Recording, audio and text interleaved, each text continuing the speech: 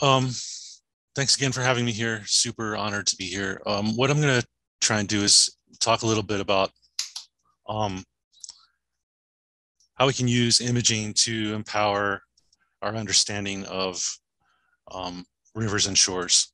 And I realized, as I was looking at the presentation I could give and some of the examples I could give about Puget Sound and the work I'm doing in Puget Sound, that um, I don't have a lot of North Sound mapped, and I do have some areas um, that of rivers in the North Sound that I can go over. So I think what I'll do is I'll go through this presentation real quick, talk about where the ideas came from to do this, and then um, show you some examples of the application in some of the rivers up north, as well as then going to Puget Sound and showing, talking a little bit about the work that I'm doing there.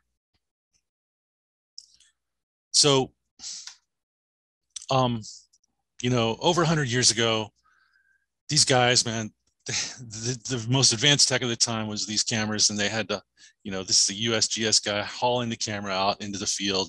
It took days to get there, days to return, a long time to develop these images. But that was the most advanced tech they had at the time, and from that, we're fortunate to have these type of images, these portals into what conditions were like over 100 years ago. You can go to the University of Washington Digital Library and look up all these old pictures. It's pretty incredible.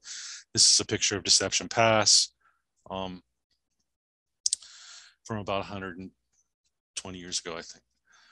So, super, super cool that we have that today, right?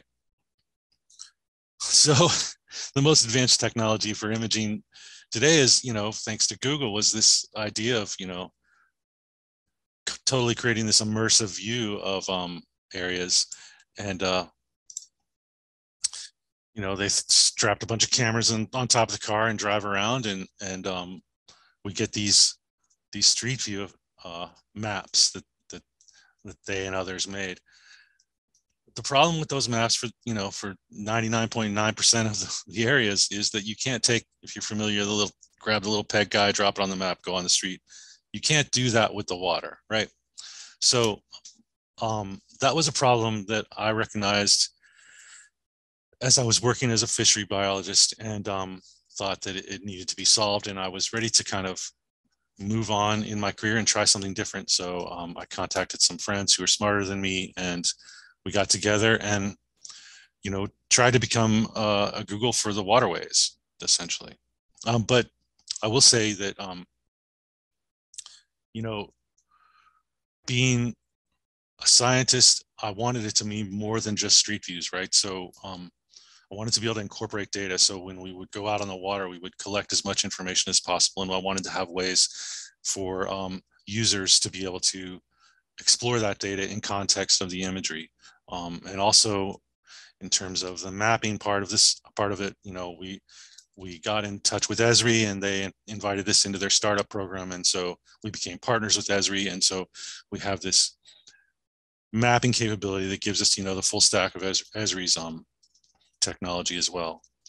So, but also I wanted it to be free, right? I wanted to have an atlas where everyone could go and see these areas, because not just for science and conservation is this an important tool, but also I believed that, if everyone in the general public were able to access these waterways virtually and experience them, maybe that they would feel more inclined to protect them.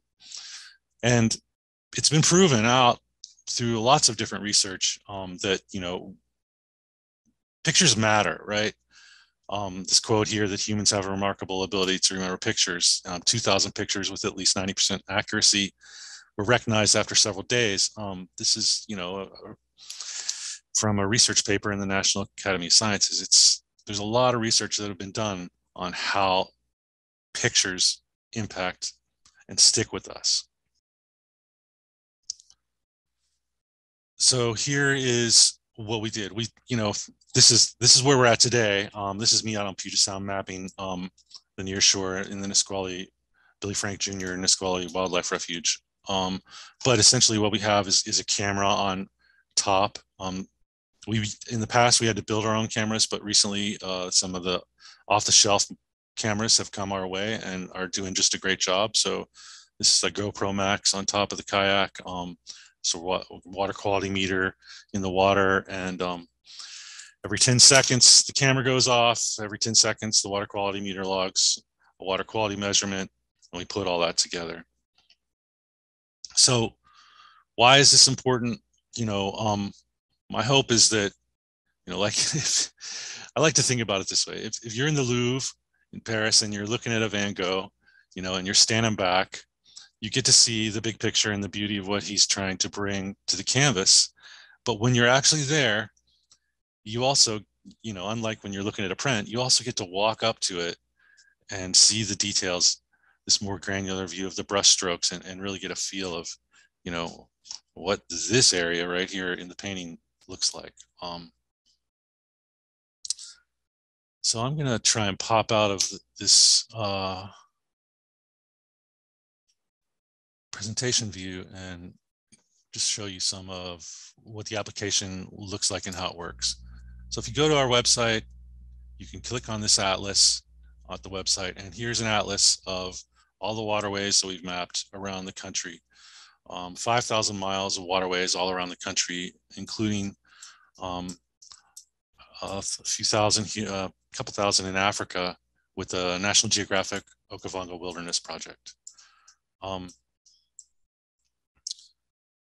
So here in the Pacific Northwest, if you zoom in, you can go up to an area that's familiar with you guys, and I'll take a look at some mapping we did in the Skagit River, and talk to you about just kind of the basics of how the application works.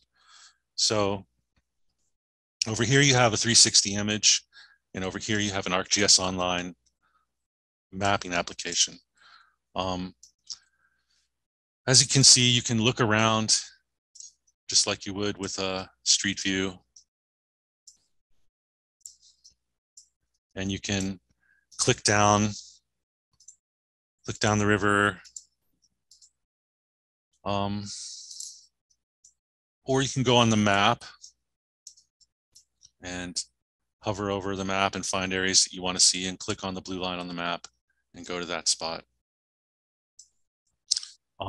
There's a few tools that are pretty cool that can be used. One tool is this tagging feature. So if you see images, if you see points of interest in the imagery, you can add a tag by clicking here, add it into the imagery, or you can also view tags. And in this case, some tags have already been added that show different areas. If you watch the red icon, it takes you to the place on the map where the tag is, and then you can go to that spot by clicking on the scene. So here's the tag that talks about this buffering that took place to keep erosion from getting to the road and how it functions. And you can explore that, just clicking around, zooming in. Another river up north that we mapped a little bit of is the Stillaguamish. And we worked with the Stillaguamish Watershed Council and the Stillaguamish tribe to map this river. And one of the things that they were excited about was showing some of the features of the river that they had data for in terms of feature layer services. So for example, you can look at some of the cold temp inflows that they had mapped previously to measure the differences between seeps that were coming into the river and the median water temperature. And the bigger circles have bigger differences and the smaller circles have smaller differences. And you can click on that and get the information from a pop-up, and then you can go to that area where the spring is and see it. Another feature that they were interested in looking at was these engineered log jams. They had put a bunch of structures in the river and wanted to see how they were functioning and wanted to be able to show folks how they were functioning. People who can't get on the river, not very many people get to float down the river all the time. So this was an opportunity, right, to demonstrate how those log jams, engineered log jams, were functioning. And here it is from the aerial view. And if you click on that spot on the map, it takes you to the log jam, and you can see how it's capturing wood and building a gravel bar behind it, and how it's functioning in general. So that's super cool. Also, in addition, we take a lot of different parameters with water quality and turbidity measurements in this case, and there's this metadata table that shows all those different parameters. So as you click down the river, the data in the table changes. So you can, with each scene, you have a different set of data.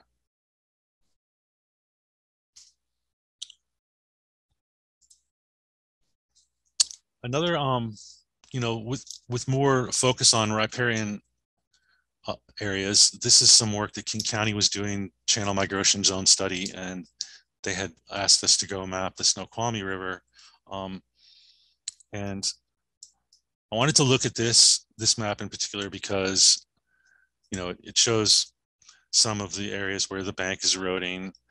And also one of the really cool, insightful things that they were able to pull out from the data was we have a charting feature here that shows all the different parameters that we collect when we're out there. And in this case, we collected depth measurements. So hold on one second, I'm going to refresh this. What it'll show you is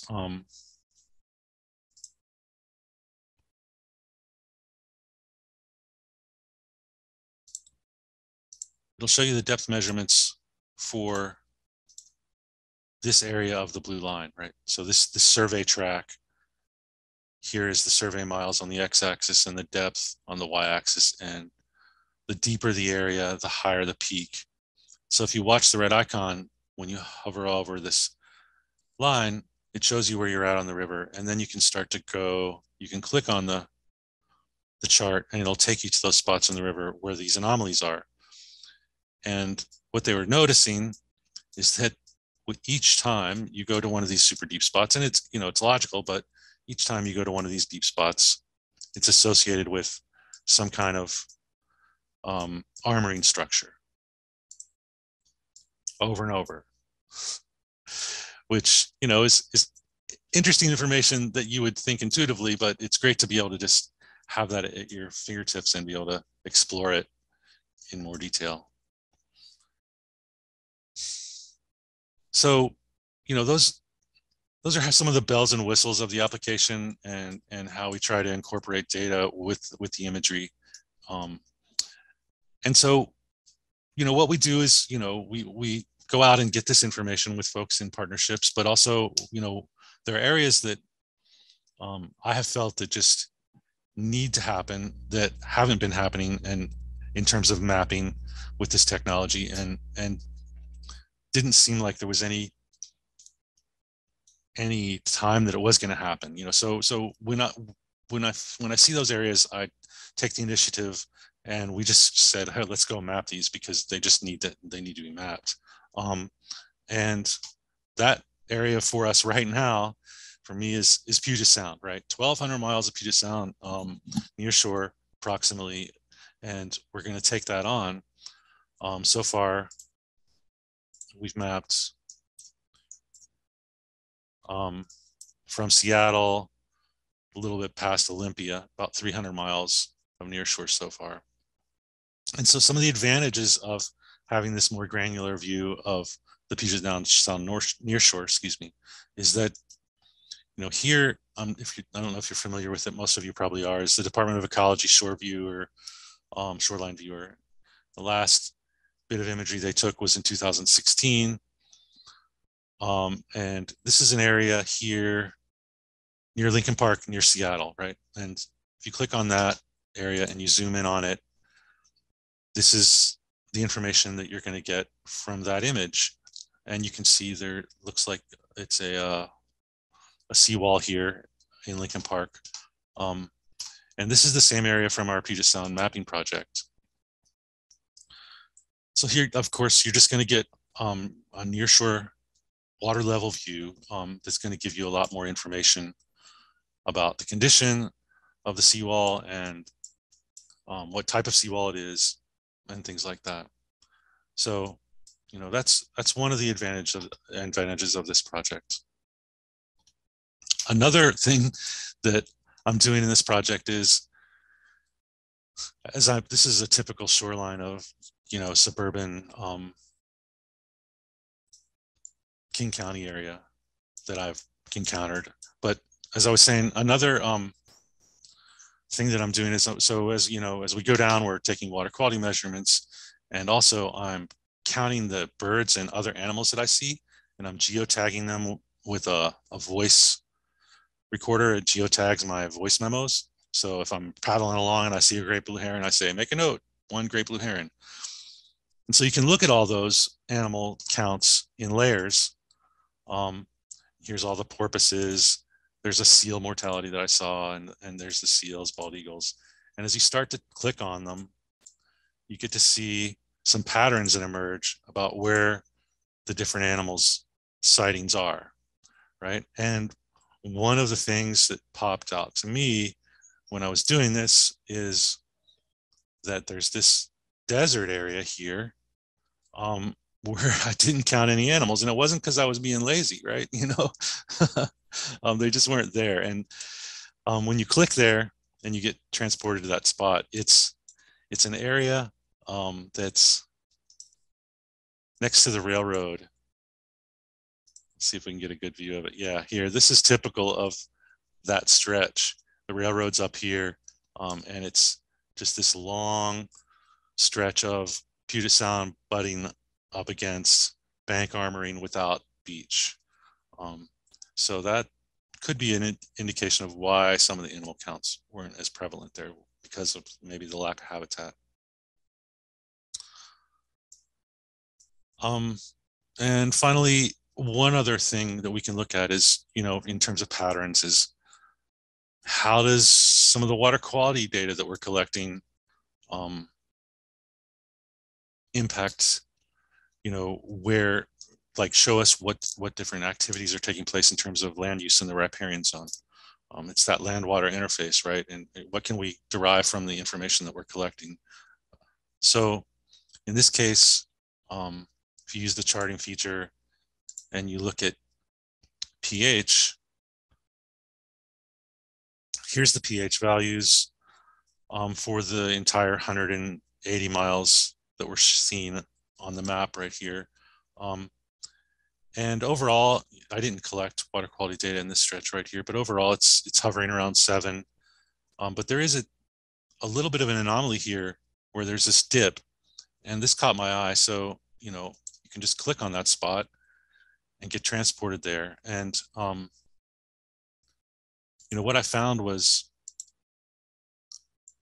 this area is adjacent to this gravel mine. And I don't know that, so you can see where the gravel offloads right there, where the barges come and pick it up. And here, as we zoom in on the map, you can start to see where the mining operation takes place. So I'm not positive that that's why the pH dipped there, but it's something to look at. You know, it's a big body of water to potentially have had that captured. You know, you'd think that a lot of runoff would have to be coming in to change the pH there, but it's a way to look at large data sets and have contextual imagery to go with it. And, you know, I'm just going to wrap it up there. Happy to take questions. There are several questions that have come in. I'll just start at the top and go down. One of them relates to the water quality that you were talking about just a minute ago. wondering if at armoring locations there were any water quality parameters that were consistently different, such as temperature. I haven't looked at temperature. Let's take a look. So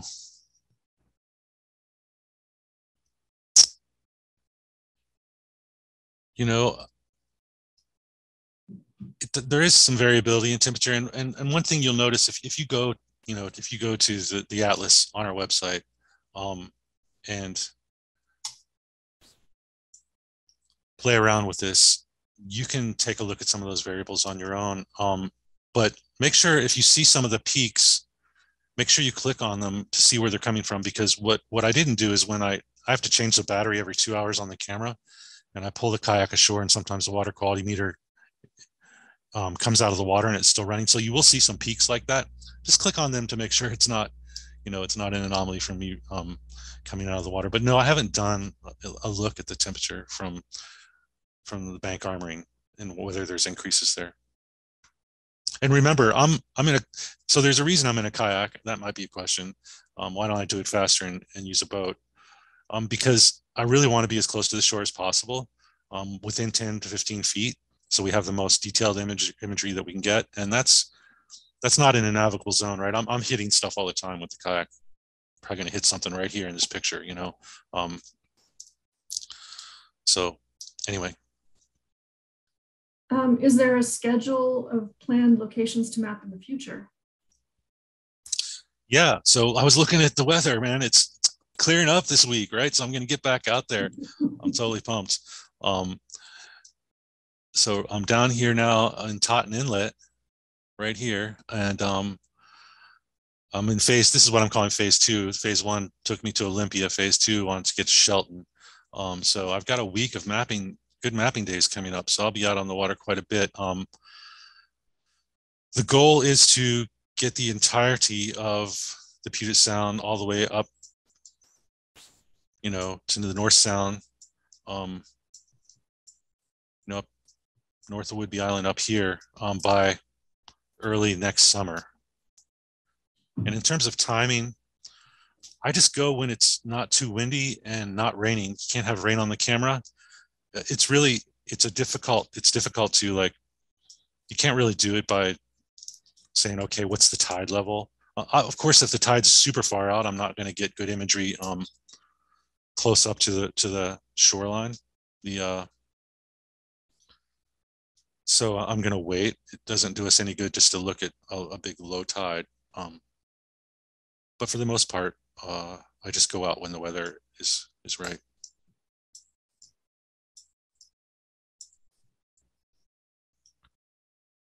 WDFW habitat biologists used to promote the placement of rock groins to deepen the thalweg of streams and rivers when armoring was required to achieve flood damage reduction. I don't see a question in there. Yeah, I mean, I'm not here to speak as to whether or not there was a benefit or a harm from the bank armoring. It was just an observation that was noted in that study they were doing. I mean, the Snoqualmie River is in agriculture land. Clearly, I mean, that bank armoring is to protect farmland for sure. So. Mm-hmm.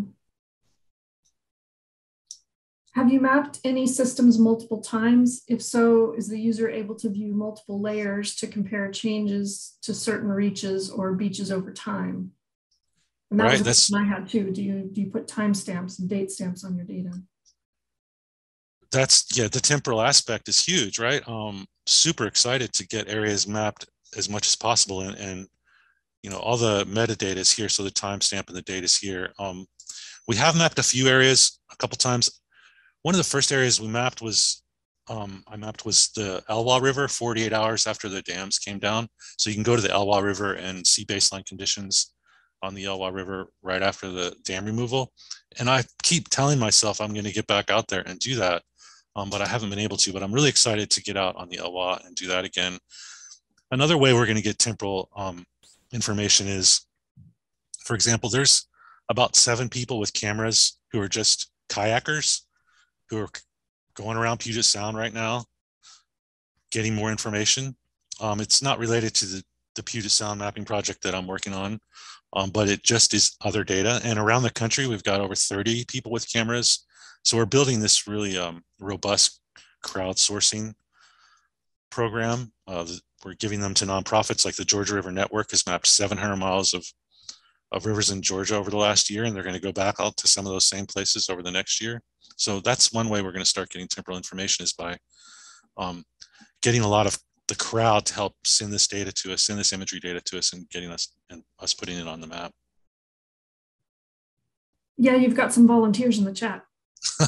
Excellent. Let's connect. Similar to Bridget Moran's question, have you mapped water quality data multiple times? So that's the same question. Yeah. Over several years. So one thing about the crowd mapping program is it just collects imagery. If you have a boat with a fish finder on it and you can get temperature data and depth data, that's good to send us as well. But the water quality meter that I use, I calibrate every day, and it's a fairly technical piece of equipment that I wouldn't expect folks who aren't trained to use it to use. Plus, it's expensive. Here's kind of a related question. Somebody is wondering if you have worked with other agencies that are already doing surveys, to kind of piggyback on this. Yeah, that's one. There's a agency in Texas who monitors rivers, and they're doing some flood control work with some of our cameras. And every time they go out, they turn them on. But yeah, we're all about, like, I know there's every fall, right? Everyone gets on their rafts and does spawner surveys, and super excited to get folks with WDFW cameras and have them just take imagery while they're out there doing spawner surveys. It sounds like you already have a plan for where you're headed next, but somebody's wondering if you take requests for locations. Absolutely. Areas that you think need to be mapped, let's talk about it and figure out how to get them. Here's a question again about going back to sites. Do you ever have to go back because there's blurry imagery or inconsistencies? We take an image. I've had to go back because the camera failed, but we take a picture every 10 seconds, so it's fairly robust in terms of the number of images we have. So if one of them doesn't work, then we have another one just a few feet away. But also, one of the reasons we use a GoPro camera, and we even when we first started, we used GoPro cameras. We glued them to a dinner plate and wired them all together back when we were first trying to figure out how to put the technology together. But GoPro cameras are super good at doing this kind of action type photography. So they're really great at taking a good image every time, even when the light varies. So we haven't had a lot of issues with them. How do you hope this technology can communicate fishery science and water quality to a broader audience, like policymakers and the public?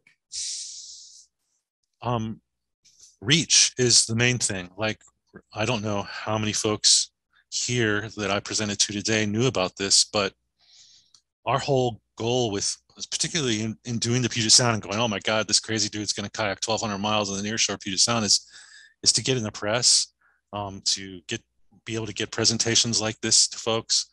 And the more folks who know about it, the better the opportunity for that to happen, right? For them to be able to access this data or to request data that they think is in need. I think it was hopefully going to present to the Puget Sound Partnership and folks like that. I presented to the Puget Sound Near Group. So yeah, just the ability to get in front of as many people as possible.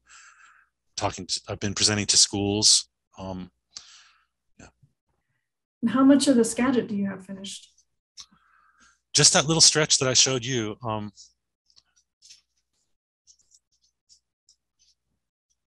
Just this small little stretch, about 10 miles.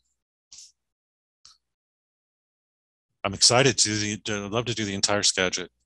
Yeah, I would be excited for that too. And to be honest, the Skagit's kind of a big system. So if we're really concerned about having the most detailed imagery we can of the land-water connection there, like, it may be valuable to go down both banks. We've done that in some systems. We did it on the Snoqualmie, actually. Mm-hmm. How does your data tie in with the coastal atlas photographs that the state has? So I've had a conversation with him a couple times, and that goes all the way up north into the Salish Sea up in British Columbia. I'd like to be able to tie into as many different photo mapping, data mapping organizations as possible. USGS has so many different maps that have so much data on them as well, that, you know, where this imagery would be beneficial to be married to the data in those maps.